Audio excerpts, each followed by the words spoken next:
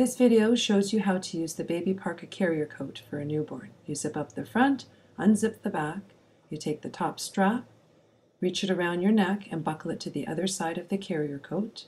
Now you take the bottom strap, you reach behind your back, and you buckle that to the other side.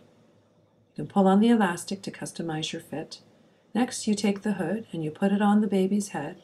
You can tuck in the flaps, raise the hood a little bit and zip down. Baby is nice and snug and you are ready to go.